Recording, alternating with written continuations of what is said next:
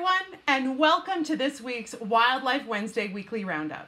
I'm your host, Tenley Thompson, and we've got some great videos to show you all this week. The way this is going to work is I'm going to show you all the latest and greatest videos from Jackson Hole taken by our eco tour guides throughout the Greater Yellowstone ecosystem this week. Then you'll have a chance to win a gift card for our trivia question of the week. And lastly, I'll be answering your questions live. So if you've got any wildlife biology or naturalist related questions, go ahead and ask us in the comment section and I'll see if I can't get you some answers. Our moderator in the comment section this week is our Eco Tour Adventures owner and guide, Taylor. So everybody say hi to Taylor in the comment section.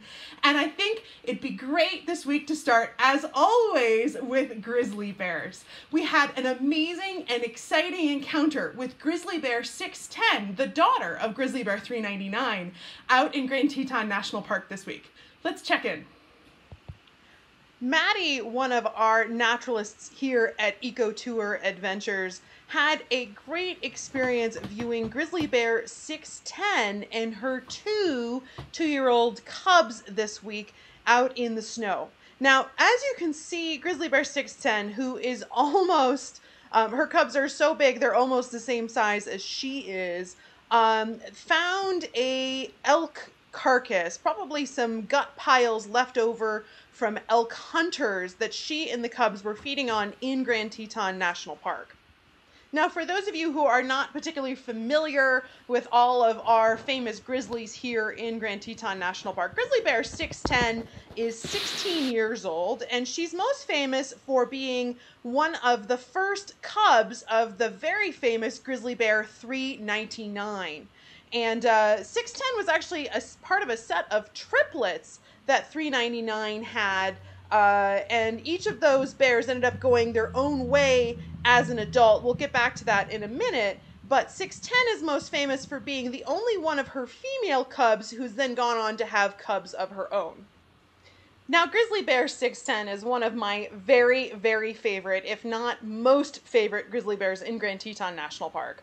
And that's because she is a grizzly bear. Sometimes 399 displays a remarkable tolerance of humans and human habituation. Grizzly bear 610 doesn't take any nonsense from anybody. She's known for not being terribly tolerant of people getting too close to her. She's known to being tough with her cubs and not hesitating to tell them who's boss. And she's known from time to time to bluff charge people when she feels like they might be threatening her cubs, as a mother grizzly bear should be expected to do. All of these combined give her quite the reputation, and it's part of the reason I love her. One of the things that makes grizzly bears amazing is that they're grizzly bears. They're not teddy bears. And grizzly bear 610, just ripping into this carcass out in the snow, is a perfect example of what makes grizzly bears so special. They're a reminder to us that we're not the biggest, baddest things out there in this ecosystem. Now, the story of grizzly bear 399 and her cubs like 610 tells you a lot about the status of grizzly bear recovery in the lower 48 states. Grizzly bears were listed as an endangered species in the late 1970s and then downlisted to a threatened species, but are still listed on the Endangered Species Act. And that's because the starting population in the 1980s was likely less than 50 females in the Greater Yellowstone ecosystem. And so the vast majority of grizzly bears that we have in the Western United States are descended from a very small genetic pool. One of the concerns about removing grizzly bears from the endangered species list is that genetic inbreeding. And a really good example of how one bear can just make a tremendous difference is the vast number of cubs that 399 has had. Now, typically, adult grizzly bears can have about a 95% survival rate from year to year. Once they reach the age of 4, they're pretty good at staying alive. But cub mortality is very high, greater than 50% before the age of 4 years old. Now, grizzly bear cubs spend 2 years typically with their mother, and then they go through what's called a subadult phase for 2 years after that. And that's when they're most likely to get into contact with humans, get into garbage, cattle, bird feeders, and the like. It has been unfortunate that quite a few of grizzly bear 399's cubs have come into conflict with humans. Grizzly bear 610, seen here, was actually part of a set of triplets that were born by her mother, Grizzly Bear 399. She's the only surviving member of those triplets, all born in 2006. Her sibling 615, who was one of my favorite grizzlies I've ever known in Grand Teton National Park, was killed by a moose hunter who felt threatened by her, despite the fact that he shot her from behind as she was running away from him. And then her brother, 587, was killed for getting into cattle just outside Yellowstone National Park. And so Grizzly Bear 610 is kind of a living legacy of that original set of triplets that really marked the sign of bears recovering in Grand Teton National Park. When I was a little girl, we didn't have grizzly bears that were visible in Grand Teton. You could see them in Yellowstone National Park, but they hadn't been able to make their way far enough south to really recover in the Tetons. Grizzly Bear 399 was really the first truly successful mother to have multiple sets of cubs. And because of her roadside behavior, her familiarity and habituation to people, and her willingness to come near roadsides to protect her cubs, she's become very famous as a result. For those of you guys who aren't terribly familiar with roadside bear behavior, some female bears will actually raise their cubs closer to people, and it's thought that there's two benefits to doing that. The first is that male bears will kill any grizzly bear cubs that they can find. And male bears, of course, don't like getting near people. And so the female bears, by being near roadsides, will actually increase the survivability of their young cubs, because male bear mortality on cubs is one of the major causes of their death before the age of 2. The second idea is that if other bears aren't utilizing roadside habitat, a female who brings her cubs to the roadside is going to be able to take advantage of a lot of the starchy bulbs and other plant material that grow nearby roadsides where there aren't trees or shade to cover those areas, and where water and rain washing off the roads leads to more water and more irrigation of vegetation, and what we have is a desert climate. So Grizzly Bear 399 has these triplets, and they all make it to 2 years of age, which beats these unbelievable odds of that 50% typical mortality. Those cubs go on to live their lives and do quite well for a number of years. So that loss of 2 out of 3 of those cubs to adult circumstances is relatively unusual. 610 then goes on to have a series of cubs. The first couple sets of cubs she had were unsuccessful, which is not uncommon. New mothers are not going to be as good at raising cubs to 2 years, particularly with that mortality rate, as old and established mothers. Then in 2015, I was so thrilled early in the spring, driving on the roadsides with my guests, to see her on the side of the road with 2 young little itty bitty cubs. My hope was this was the time she was going to be successful and she was going to raise those cubs to adulthood. But I had no idea what was going to happen next. And in fact, about a week later, Grizzly Bear 399 showed up with another set of triplets. And so if you're following 610's mother, that's her second set of triplets, because remember, 610 was part of the first set of triplets. It is thought at the time that the odds of a grizzly bear having triplets were about 1 in 10,000. Now we know there's got to probably be a genetic component to this, or there's no way that Grizzly Bear 399 would have done so twice. So at this point, we're all a little bit concerned for Grizzly Bear 399. 610 is doing really well with her twins, but 399 with those triplets, she was an old bear even back then, and we thought, boy, it was going to be really hard for her to be successful being so old raising a set of triplets. We were all incredibly surprised then a month later to see what happened next. I remember clear as a bell that day in 2015. I was out with some guests in northern Grand Teton National Park, and I saw a bear with triplets, and I pulled us off into a turnout, and I put a spotting scope on them. And in those days, Grizzly Bear 399 had red ear tags, and her daughter 610 had yellow ear tags. And I looked through the spotting scope and I realized, oh my goodness, this is a bear with yellow ear tags, meaning 610, who should have twins, but she's got 3 cubs with her. Then a couple days later, grizzly bear 399 with the red ear tags was seen with twins, and we realized that 610 had adopted one of her mother's cubs. Now, if you're following me, that means basically that 610 adopted what ended up being her own sister and raised her to adulthood as part of a set of triplets. Now, I was nervous because 610 had never really been successful raising cubs up until that point, but she did an amazing job. She raised all 3 of those cubs to adulthood until they were out on their own. And at that point, she really secured her status as an amazing mother, just like her mother 399.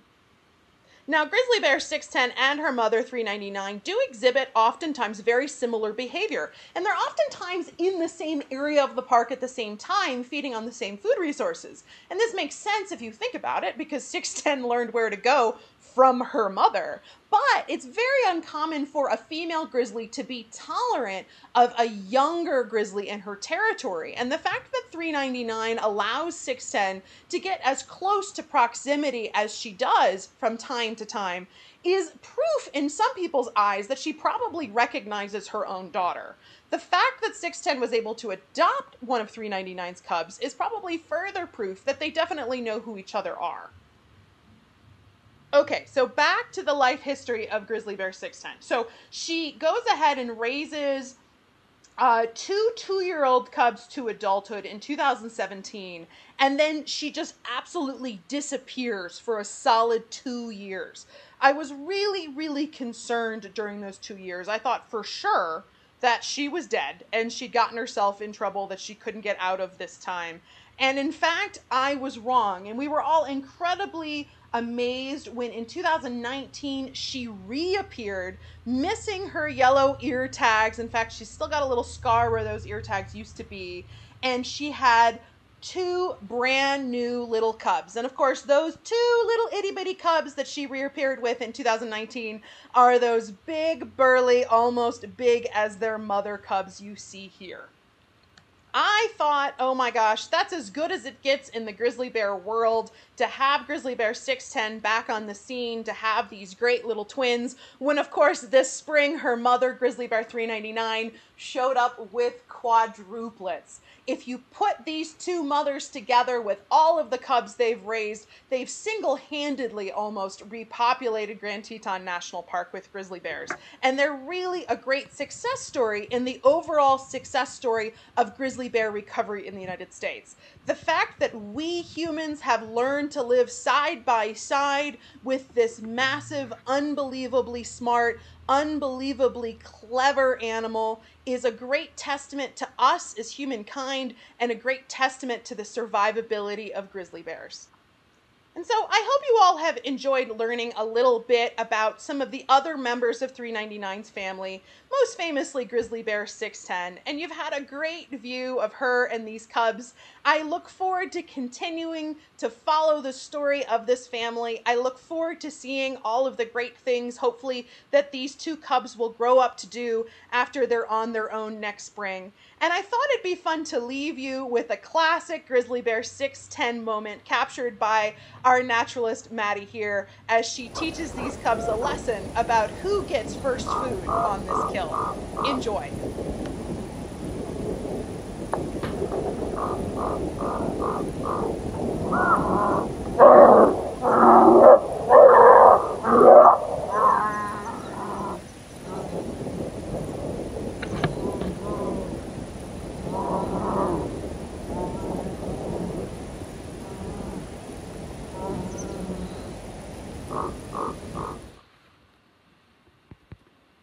So how about that?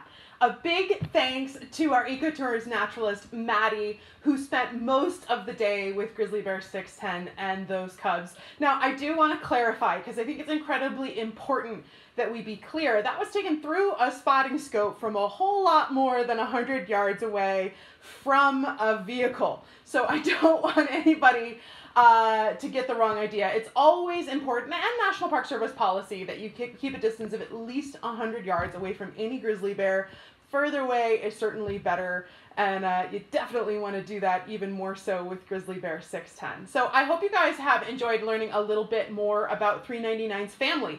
For those of you guys who are going to ask me about how 399 is doing, I will tell you that she is still outside of Grand Teton National Park right now, feeding on those same elk gut piles that you saw 610 feeding on during the elk hunting season. But she should start to make her way up into Grand Teton National Park hopefully soon, because it's getting closer and closer to the time when she might start to think about migrating northward towards her typical den site. But 399, of course, is really great, as many of you guys know who've watched this show from week to week, at surprising me and doing things that are unexpected.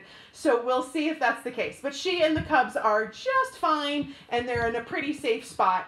But definitely, if you're in Jackson Hole, definitely keep an eye out on those roads and make sure that you're aware of wildlife that might be crossing, no matter what species they are. All right, so that was pretty fun. I thought it might be fun to get one of our Eco Tour naturalist favorites, Verlin, back in to talk a little bit about elk and the elk rut this week. Let's check in with him. Hey guys, Verlin here to talk about Jackson Hole and the greater Yellowstone ecosystem's most populous large mammal, the elk. With the start of November, we can officially say the elk rut, or their breeding season, has come to an end. Bulls are currently in their post-rut period. This can also be thought of as recovery time from the rut. Bulls are no longer accompanying nor tending cows and are either solitary or found in small groups with other males, which we call bachelor herds. Even though the elk rut has officially come to an end here in Jackson Hole and the greater Yellowstone ecosystem, over the last several weeks, our guides have captured loads of fantastic elk rut action. Let's take a look back over one of our favorite seasons here in the greater Yellowstone ecosystem, the elk rut. One of the telltale signs of fall here in the greater Yellowstone ecosystem is the sound of bugling elk. This usually occurs right around or just after the fall equinox each year. The days are getting shorter, the nights cooler, and the elk are getting ready to breed. The start of the rut is dictated by when the first cows enter their estrus cycle. Estrus is the time when they're willing and responsive to breeding with males. But what isn't understood is to what triggers the first cows to enter estrus. Many believe it is triggered by a photosensitive response, as most cows enter their first estrus cycle within 7 to 10 days of the fall equinox each year.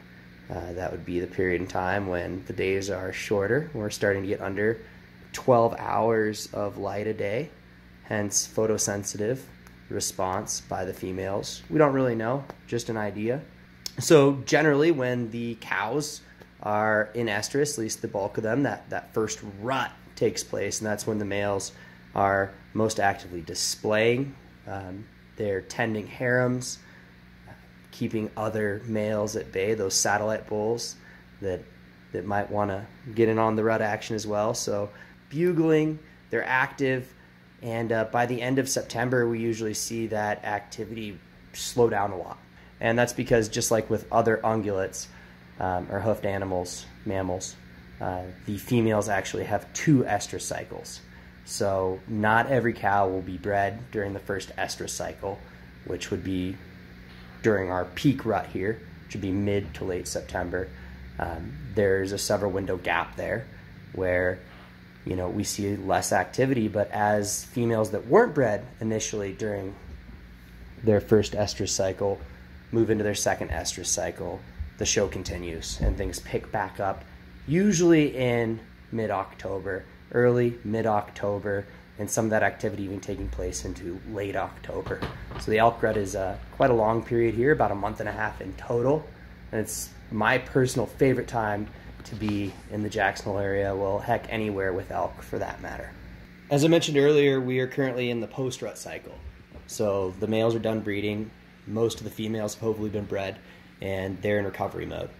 They've been busy over the last month, if not longer, fighting other males, tending harems, chasing cows, bugling, doing all those exciting things we love to see during the rut. But they're so busy that, in fact, some males or bull elk will lose upwards of 30% of their body mass over the rut periods, and this recovery time is extremely important for them. The next stage in the elk movements here in the valley, and another really exciting time to be here, is the winter migration. So this post-rut cycle or period is going to last until we start to see more snowfall and accumulation in the high country, inevitably pushing elk down into the valley. And hopefully within the next month or so we get some weather and we get to start to see the National Elk Refuge and other areas of Jackson Hole fill with elk. That's another magical time to be here. All right, guys, take care. So a big thanks to Verlin, who helped us out with that footage, as well as quite a few of our other guides. Taylor, who of course is in the comments section, Laura, Sarah Ernst, Tyler, and Jason all contributed footage to that particular segment. So I took a look at where everybody is watching from this week. If you haven't checked in yet, please do tell us. I think our furthest away this week is Bobby again, who I'm cheating because he told us last week where he was from, so I didn't just know this flag off the top of my head, but Guyana in South America. So Bobby, thank you so much for tuning in. If anybody is watching from farther away, we'd love to see if we can't beat that, although I think that's going to be our winner this week. But I'd love to know if you're watching from Teton County, Idaho, or from Bozeman, Montana, or even Teton County, Wyoming. It's great to see everybody who tunes in this week. And a big reminder, if you're enjoying our broadcast, of course, to go ahead and like and share this broadcast, because that helps us spread our reach, and we do want to provide this awesome educational content for everyone. All right, so let's tune in next with an animal sometimes very misunderstood and misappreciated, but one of the really, really coolest animals in the Greater Yellowstone ecosystem, the coyote. Hello everyone, Mike Vanyan here. And on a day like today, where there's a 70% chance of snow for the next 6 months, I find myself cuddled up next to a warm and cozy fire, dreaming of the dog days of Indian summer, where the golden grass still glowed in the lazy afternoon sun. And when I'm talking dog days, of course, I'm talking Canis latrans, the North American coyote. Latrans, of course, Canis latrans in Latin means barking dog, where they have the widest vocal range of any North American mammal, with over 11 vocal tones. They can make woofs, huffs, barks, barking howls that all deliver threats or sound an alarm, prompting pups to retreat to the safety of the den. Yelping or low-pitched whines mean submission. Now, coyotes mate for life, and historically, that is pretty rare for North American mammals, where most are deadbeat dads. Historically, coyotes are known as a trickster, and they were praised for military might by the ancients. Today, they are associated with cowardice and betrayal. Here in Jackson, our coyotes have light gray fur with dark patches. Down south, they have lighter red fur with lighter patches and bristle-like fur. Our population here in the Greater Yellowstone ecosystem of coyotes has dropped some 40%. Since the reintroduction of the wolf in 95, 96, and 97, because they are preyed upon by wolves, but also cougars, lynxes, eagles, and even alligators in their southern climes. The coyote is the most common carrier of disease and parasite amongst North American predators, where they can carry rabies, distemper, hepatitis, encephalitis, tularemia, mange, ticks, fleas, and fluke infection. Now, only about 10% of coyote pups actually reach maturity. And the coyote is the most persecuted predator in all the United States. However, they have outwitted us all. While the federal government kills some 80,000 a year, and humans kill, on average, over 1 million per year, the coyote, native only to the western two-thirds of the United States, is now in every state except Hawaii. And they are poised to break through the Panama Canal and enter South America in the near future. In the wild, coyotes live up to 14 years. In captivity, over 20 years. And come to find out, coyotes can tiptoe, which is news to me. Contrary to popular belief, the coyote actually runs faster than the roadrunner. with some 43 miles an hour. And they run with their tails down, as opposed to your dog, which would run with its tail up, and wolves, which run with their tails straight out.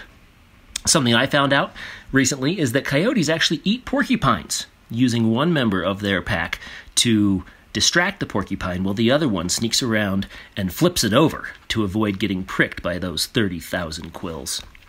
Well, I wanted to thank you all, and see you next summer. So a big thanks to Mike for that look at coyotes. Now, full disclosure, guys, that video was taken not this week. I think it was maybe a week and a half, 2 weeks ago.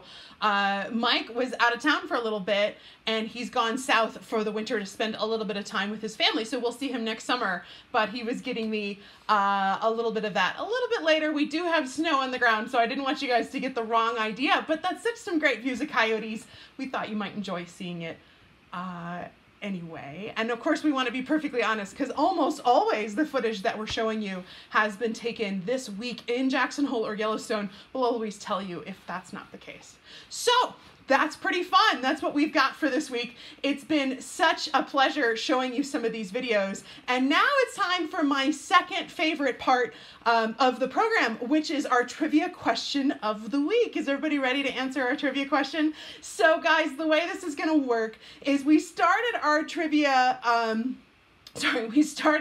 our online store, which Taylor will give us a link to in just a second here, during the first outbreak of COVID as a way to pay for our employee and guides' health insurance. So if you'd like to support EcoTour, particularly the EcoTour employees who are giving you this interpretation every week, we'd love for you to check out the online store. There's all sorts of cool stuff in there. We put a bunch of brand new stuff in the last week. So if you haven't tuned in recently, it's well worth going in there. This week's sponsored item is these awesome hats made by naturalist Elise Tonelli, one of our great naturalists here at EcoTour Adventures, and she makes these really, really cool bear hats. So if you want to sport a little bit of $3.99 or $6.10, definitely check these out. They're pretty awesome. I'm a big fan for sure.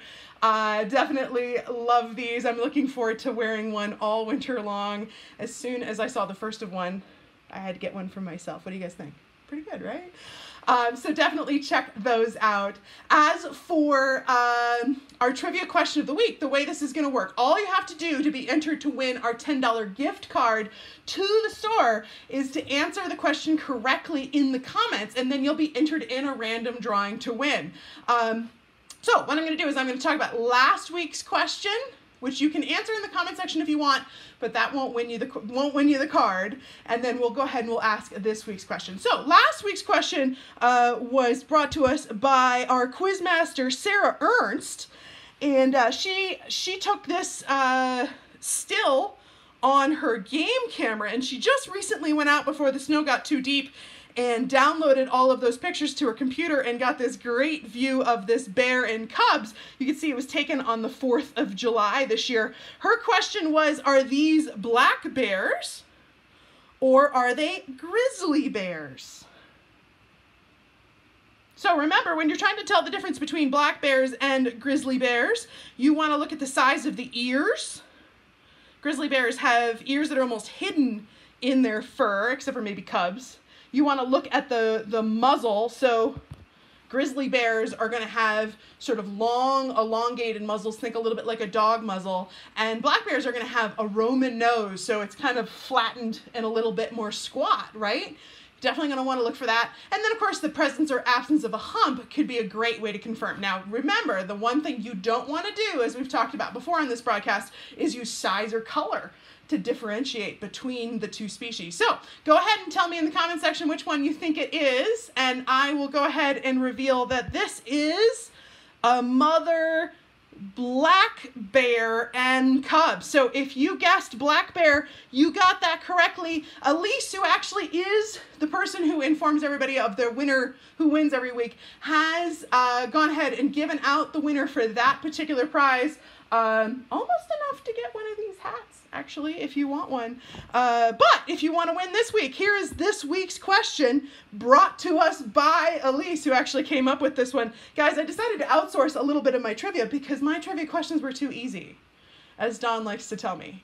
So long story short, hopefully some of these you guys are finding them a little bit more difficult. Let us know how we've done. But I found this great depiction in the Library of Commerce, Library of Congress, of Theodore Roosevelt at Thanksgiving with all these guys to illustrate this. And our question of the week is, what animal's diet, who lives here in Jackson Hole, is made up primarily of elk?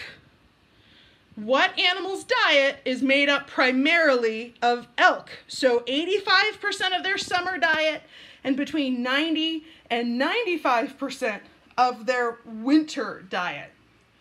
If you know the answer, go ahead and tell us in the comment section. And one of you guys will be entered to win that gift card. And I do have to tell you guys, last week we featured Taylor's image of grizzly bear 399 and cubs, because we were talking about 399 so much last week, so it made sense to do. And oh my gosh, you guys, you bought it out. We still have plenty more available, but definitely if you haven't had a chance to check out that print, it's really, really cool.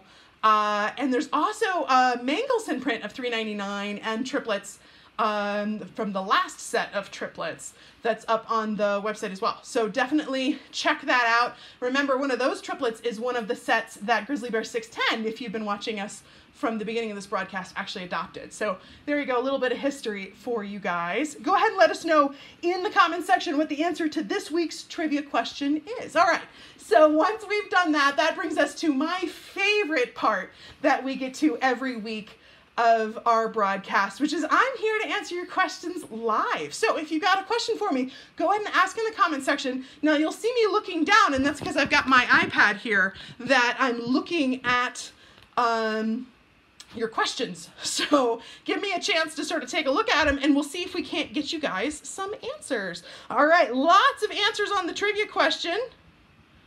Pretty awesome. Looks like maybe I made it maybe a little bit easy. Gosh, not the first time, I guess. I gotta stump you guys a little bit harder, my gosh. You guys you're too smart, you're too cool for school, I guess. Let's see here.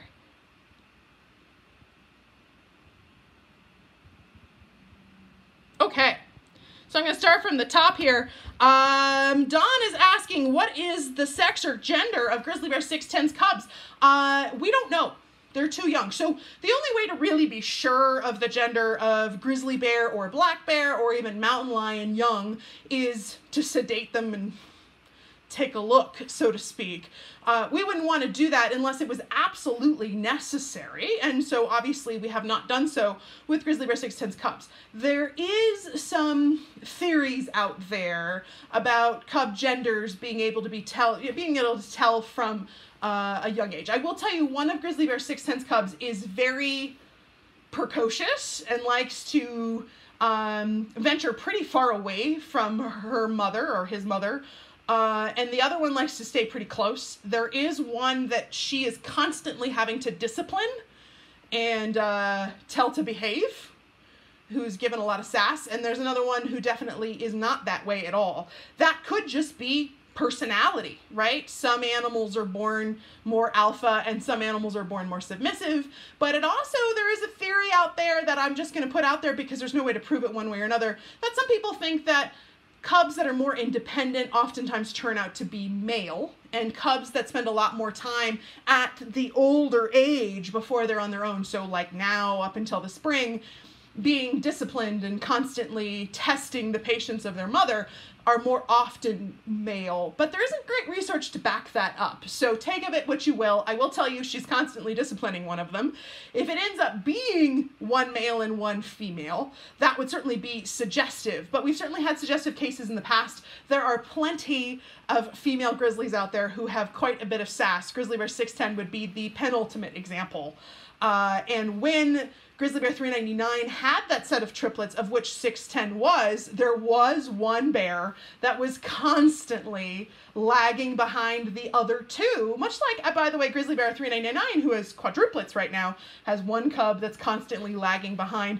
That might just be how bears behave, or it may have been that Grizzly Bear 610 was the one lagging, but she did have a brother in that litter, so kind of hard to say. Really good question. I hope my answer made sense there, because I was kind of going all over the place, but the short version is we don't know. There's a theory that certain cubs may behave differently when they're male versus female. All right, so excellent. Thank you very much, Don, for that. Susan asks, will they eat the bones? Will 610 and the cubs eat the bones? They won't eat the bones, but they'll eat the marrow. So they will crack the bones and then eat the interior. The bone marrow is an incredibly nutritious food source and certainly an option open to them. They're definitely going to get the easy to reach stuff first. They're going to get all those meat pieces off before they move on to things like marrow. And the reason for that is twofold. Number one, because it's easier, but number two, because they've got to get to it before those birds do. Quite a few guys were asking about those black and white and green birds that were showing themselves, and those are black-billed magpies. There were also some ravens out there that she was chasing off a few times in that video. Those guys can stash up to 1 pound of food a day. And so grizzly bears will oftentimes bury their food, as you guys may have seen in this broadcast in the past, to protect it from those scavenging birds. But another thing to do is to try to get all the available meat first before getting into the marrow, which the ravens and magpies can't reach. So really good question. Do grizzlies climb trees like black bears do? They can. They're perfectly capable of it. But black bears are built for tree climbing and grizzly bears are not. So it's all about their claw shape. Grizzly bears have these long, narrow claws that aren't particularly sharp. And they're built for digging. They're built for digging up food. Remember, 80% of a grizzly bear's diet is vegetation, the average grizzly bear. So they need to be able to dig up starchy bulbs and roots. A black bear has claws that are hooked, almost like a tree hook, so that they can easily get up trees. It's much harder for a grizzly. Cubs are certainly better at it than adults are, for the very simple reason of their claws aren't as long, but also because it's a great strategy to protect them from things like male bears who'd have a much harder time getting up a tree. I certainly have seen grizzlies pretty darn far up in trees. In fact, I've seen both 399's and 610's cubs way, way up in trees, and I've seen 610 get way high in a tree, but they don't have the agility that a black bear does. So that old myth that if you find yourself in conflict with a bear, you should climb a tree, probably not. Not if you have other alternatives, at least. Stephen Herrero, in his great book, and I know it's got a gory title, but it's a very interesting read, Bear Attacks, Their Causes and Avoidance, addresses that at some length. And basically, long story short, a tree isn't going to do you much good because both species could climb trees. Far better to make noise in the woods, make sure bears are aware of where you are, carry bear spray, and be prepared when in bear country than to ever put yourself in that kind of situation. So great question. How do you know if it was 610 if it didn't have a yellow tag? I will acknowledge, boy, it was easier. So when Grizzly Bear 399 had those red ear tags and Grizzly Bear 610 had the yellow, that was helpful. Although I will say her sibling 615 at the time also had yellow ear tags, and it wasn't always that easy to tell them apart.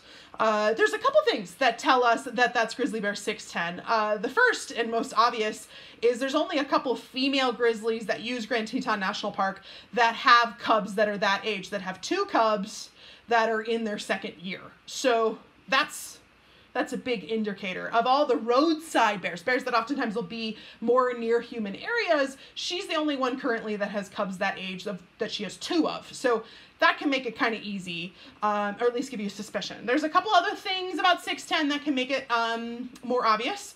She's pretty large for a female bear. She's got a small scar underneath her right eye that can provide some degree of verification. And she's got a little bit of her left ear missing from where that ear tag was when she removed it. And so if you really, really, really want to make sure, can be a little hard to tell in the field, but you can take a look at a photo later sometimes and see those indicators. So great question. But yeah, no debate on our end that that's Grizzly Bear 610 and her cubs, for the very simple reason of that's the only bear around who fits those characteristics. It's not always clear, and we're always very careful here when we're not sure. It's very sometimes common for bear watchers to jump to conclusions that this bear is this bear and this bear is that bear. First of all, I think it's really important that we not anthropomorphize grizzly bears, right? Give them human characteristics and traits, because what's cool about them is that they're grizzly bears, right? That they're not humans. That's why we're very careful to keep them with numbers and not names. And then the second thing, of course, is that while they all have individual personalities and preferences, at the end of the day, it can be easy to, particularly lone bears, not be clear which is which, for sure. So in this case, we're pretty confident in our diagnosis, but if we're not confident, we're always going to be sure to tell you that. So great question. That's perfect. Let's see here. Susan asks, when will they shed antlers, those elk? So the bull elk are gonna, so first of all, antlers, the very nature of antlers is they're bony projections from the head that branch or prong and are shed every year. That's what an antler does. A horn, like a bison may have or a bighorn sheep, is going to continue to grow throughout their life, and usually males and females will have them. An antler, usually only males have. There are a couple exceptions, one of which are caribou and reindeer. But elk, just the males have those antlers, and they're going to go ahead and shed them after January. The big bulls are going to shed their antlers first, and then the younger bulls are going to shed their antlers later. So depending on how big your set is kind of how soon you shed them. And they're, by the time we roll around to March, everybody will have lost their antlers, but it's kind of a gradual process. Now, sort of side note, because it's that time of year, and I always like to bring this up, but both male and female reindeer have antlers. The males, actually, in the case of both caribou and reindeer, do shed their antlers before December in that species. Every depiction I've ever seen of Santa's reindeer, they have antlers, which is strongly suggestive that Santa's reindeer might be female. Just throwing it out there. Or maybe the artist who depicted them wasn't necessarily getting it right. But Rudolph could be a girl. Just something to think about. All right, thank you very much for that. Bill asks, when will 399's cubs come of age? How will 399 disperse the cubs? Well, they will be grown next spring. They'll go into hibernation. I'm sorry. 610's cubs will be grown next spring. They'll go into hibernation and they'll be on their own come spring. 399's cubs, sorry for the confusion, will go into hibernation, come out and spend another summer, spring, summer, and fall with her, go into hibernation again, and then they'll be on their own. Traditionally, the way that's done, it can vary a little bit. By the spring of their year of maturity, so to speak, their sub-adulthood, the females oftentimes will be a little bit more pushy, and they'll be, go find your own food, give me some space. But oftentimes the deciding factor is spring. May is breeding season for grizzly bears and black bears in this area, and the male bears will oftentimes push the cubs away from the mother so that they can breed again with that mother. So it's usually a case of them being driven off by a male bear. Although not always, it can certainly be otherwise. And sometimes those females are reluctant to let their offspring fledge, so to speak. So kind of an interesting thing to watch for sure. It's pretty crazy. And then those cubs will sort of spend, well, now sub-adults, will spend the next 2 years kind of wandering around, oftentimes on less preferable territory, on the boundaries of better habitat, because big bears are going to occupy the best range. And that's oftentimes why they can get themselves into a little bit of trouble. A lack of knowledge, a lack of wisdom, and a lack of the best habitat. So yeah, we've got another great year, hopefully, with 399 and any cubs she may be able to rear to adulthood. So great question.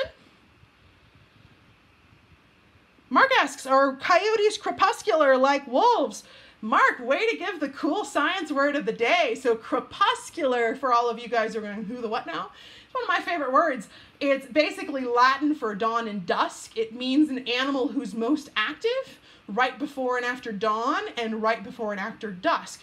Most mammals in the western United States are going to display crepuscular behavior, where they're going to have their greatest periods of activity in the coolest parts of the day, right at dawn and dusk. And so sometimes when people come out and see us in August, when it can be quite warm, and they say to me, I've been looking for a moose for a week and I couldn't find one. And I'll say to them, well, when were you looking? And they'll say, oh, around noon. Well, of course, that's going to be very hard on a moose to be out in the heat of the day. And so you have to get up early or stay out late to see a lot of our mammal species. And the answer is yes. In the summer, spring, summer, fall, coyotes are absolutely crepuscular. And in the winter, most mammals in Jackson Hole prefer the morning and evening hours, but can be active throughout the day. The cooler temperatures are going to go ahead and allow them to have more movement and activity that the summer hours and heat would not. So very much, thank you very much for that question. That's a great one. Let's see here. Susan asks, how did the refuge get started? Susan, that's going to be a great episode, I think, one of these upcoming weeks, where we're going to talk a little bit about the National Elk Refuge as we get into the winter and the elk really start to gather there. It'll be more important to talk about that because we're going to have more and more sightings throughout the winter that you're going to see there. The very short version is it's one of the first national refuges created in the United States, and it was created after a really, really difficult winter.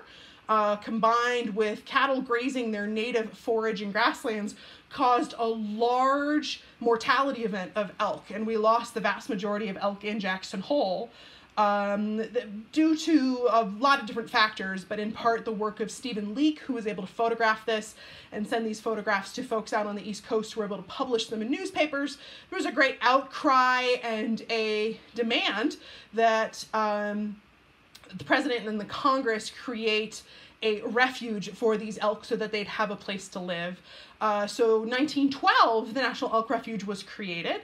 One of the first major refuges created for a large mammal. Prior to that, we'd had a couple other national refuges created on sort of offshore islands for nesting birds, but the National Elk Refuge was really the first of its kind, and it's a pretty fascinating landscape. There's so much we've talked about when it comes to Grand Teton and Yellowstone, and they are unique and special, but the National Elk Refuge is really unique and special as well. So we'll get more to that as we have more going on there. Great question for sure, and we'll definitely come back to it. All right, let's see what else we've got here.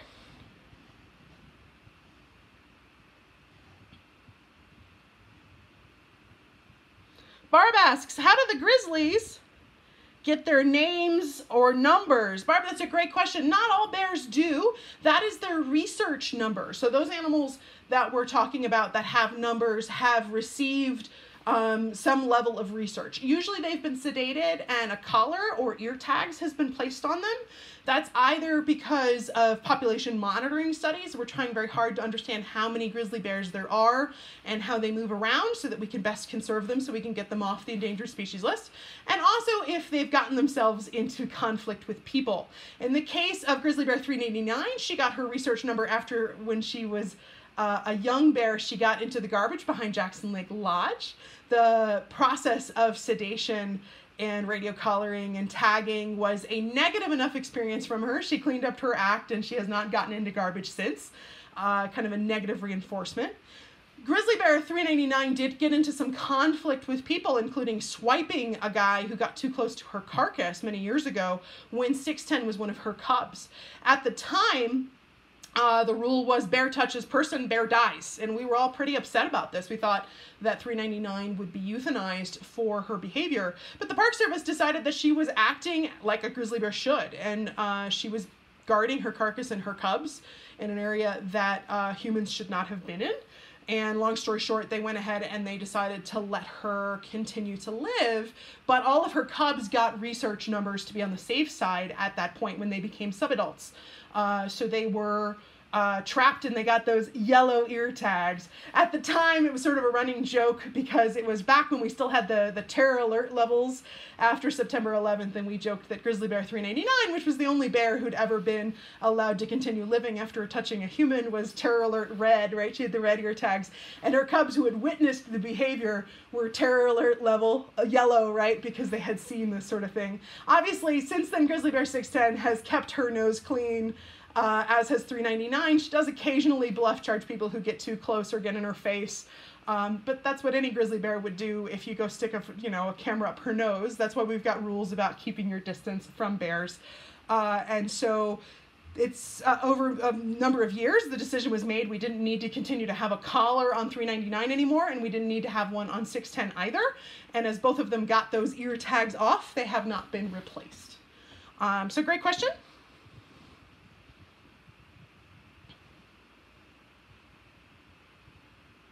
Karen asks, are there magpies that also have blue, white, and black feathers? So there's quite a few different kinds of magpies throughout the world, but what's interesting is that they're all white and black, and then most of them have splashes of what you would think of as either blue, green, or black.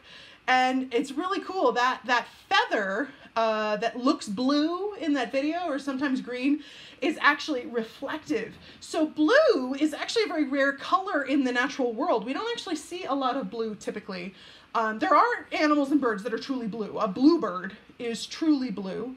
And there are animals that are truly red. A cardinal, for instance, would be truly red. But a ruby-throated hummingbird, if you actually looked really closely at the feathers on a ruby-throated hummingbird, you'd see those feathers are actually black, and they're reflecting the light. And as that light reflects back to your eyes, it appears red. It's kind of neat. Same thing's going on with magpies. They are reflecting light.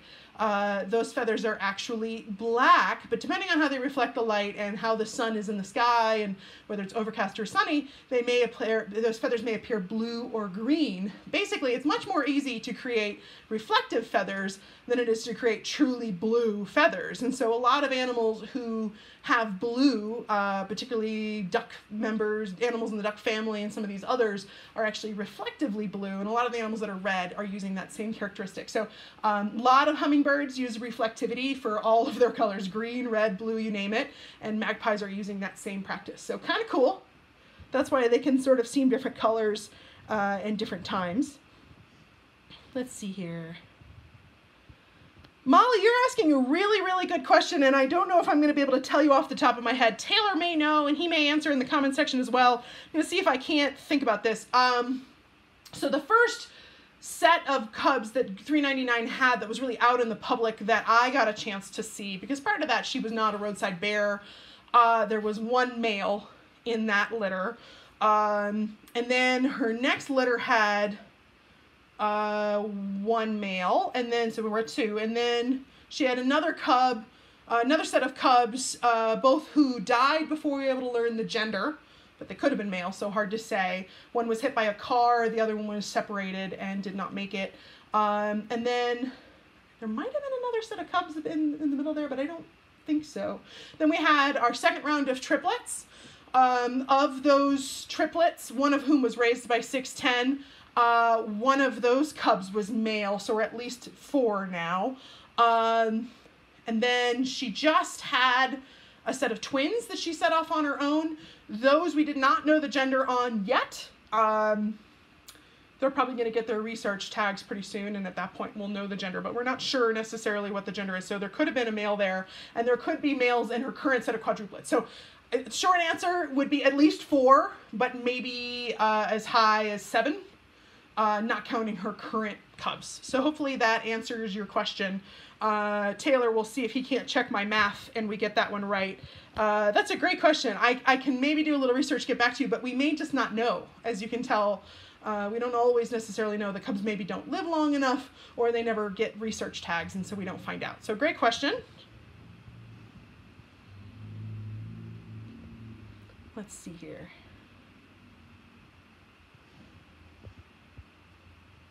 Don, this is a great question, and once again, I'm going to have to give an opinion.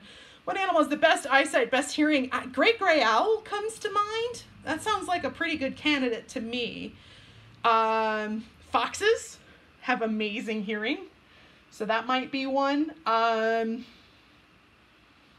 Eyesight-wise, anything in the raptor family, so Swainson's hawks, red-tailed hawks, northern harriers, bald eagles, they're all going to have pretty amazing eyesight.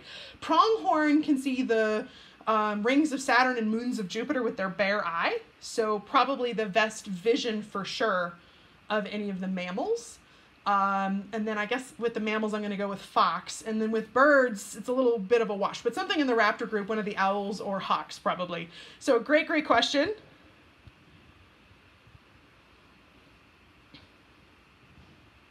Let's see here. Oh, I love this. Thanksgiving's next week. Are there wild turkeys in your area? We do not have wild turkeys in Jackson Hole, but we do have them just to the south and east of us.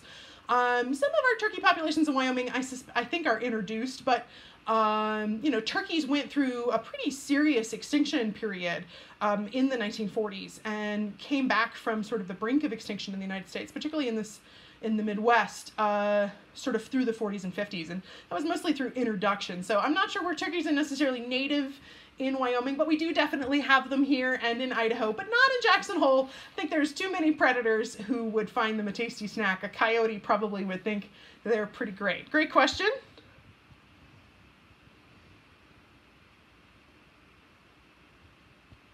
One of 399's cubs had a hurt foot. Is this cub doing better now? There's still occasional limping from that cub, but everybody who I've talked to who's a real expert feels that it will not be a permanent condition for that cub. So short version is it's drastically improved, may disappear. If it doesn't, won't affect their long-term ability to hunt and survive. So great question there. Let's see here.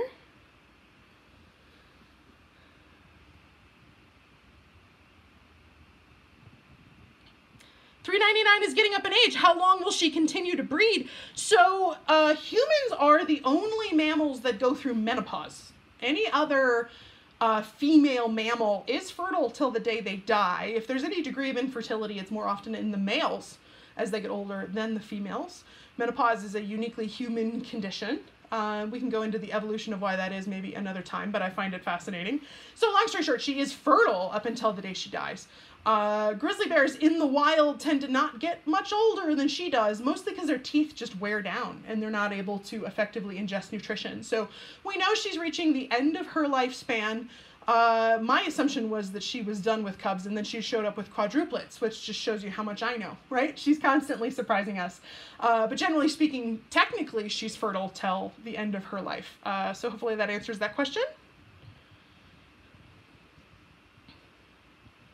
Do we need to worry about $3.99 being out of the park again? Well, it's not good. We'd rather have her in the park, certainly.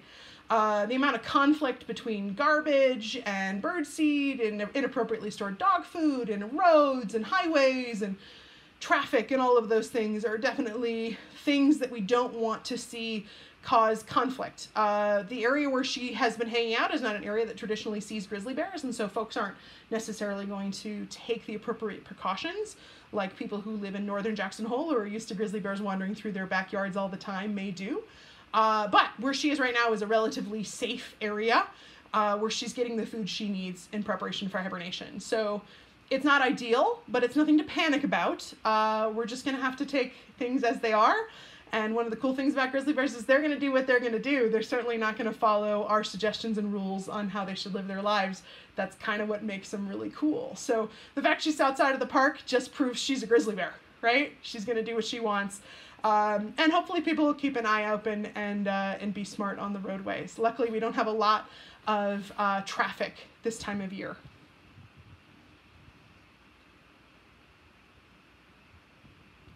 Just got a little bit of time for just a couple more questions. If $3.99 would die now, would her cubs survive? Maybe. Quite a few cubs can and do. It's possible, certainly. It wouldn't be great, but it's certainly possible. So good question there.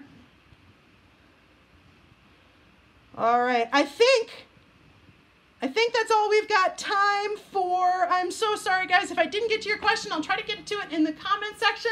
Guys, it's been such a pleasure spending this Wednesday with you all. I hope you all have a fantastic week. Don't forget to defrost your turkey early so it's ready for Thanksgiving, something I forget about every year. I hope you guys have a great weekend, wild week. You stay safe, and we'll see y'all next week. So long.